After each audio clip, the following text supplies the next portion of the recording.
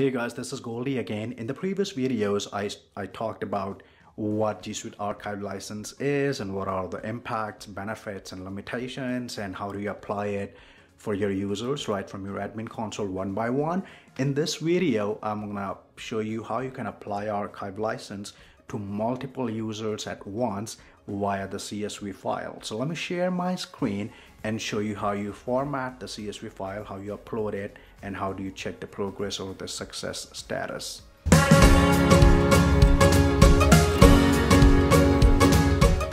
So for that, I'll go to users, and then I have this contractor OU where I have these three users. I want to archive all of them at once. In your case, you might have tens of or hundreds of users for that, but I want you to pay attention here.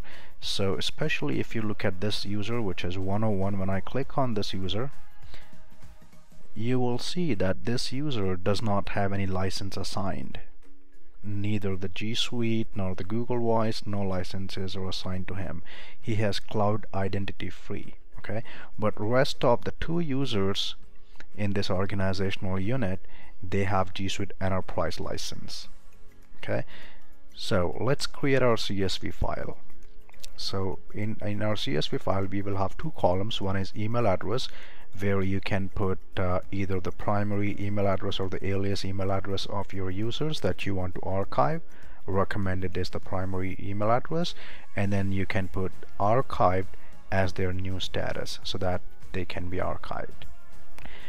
These users should already have a G Suite license, either the business or the enterprise. As for the case for 101, as it does not have either of those licenses, you will see that this user will give us an error saying we have insufficient licenses. Okay, so I will export the file with CSV, and then I will go to my users, click on bulk upload users, click on attach CSV, attach the file that we just created, open it, and click on upload. And here you will see under your task the progress of the CSV processing, and you see can't bulk upload user info. Some rows could not be processed, and when I click on see details, it says 2 rows successfully uploaded. 1 row has errors and could not be processed. And when I click on download logs, and when I see the logs, you will see that for 101 it says action failed, insufficient archived user licenses. Now it says insufficient, which is not contextual because I have 5,000 user licenses in my console, so that's not true. But the reason that it says this is, let me just refresh and show you, other two users were fine, so they both are archived, but not this one because it does not have any license assigned.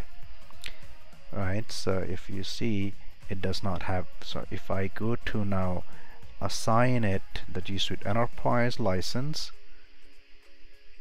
okay, and now if I upload the same CSV file again, this time it should go ahead and archive that specific user. So a couple of them were already there and they should be skipped. Okay, so it says 3 rows successfully uploaded. And now if I go to contractors and I do a quick refresh, the third one, which is 101, is now archived. So this is how you archive users in bulk via CSV. Make sure that they already have the license. You cannot just initiate a user with archive license unless they already have G Suite Business or Enterprise license. Now let's talk about unarchiving them. Maybe they are coming back and then you need to unarchive them in bulk, and for that all you need to do is nothing change here other than the status. So instead of archived, you will make the status active. Okay, and I will then download the file again as a CSV file, go back, click on bulk upload user, attach my new, which one is this, final file, open it, upload it, and it is processing. I can see the processing in my tasks, and very soon I should expect to see success. So all 3 were processed. Let me do a quick refresh, and then I'll go to my contractors OU, and now their status is active. So this is how you archive or unarchive multiple users at once via CSV file. If you want to learn more about G Suite archive user stuff, go to my blog post, which is goldyarora.com/au, where I have put things in more details, and that might be helpful for you. With that, thank you so much. If you have any questions, comments, feedback, do not hesitate to put that under this video, and I'll be happy to help. Thank you so much.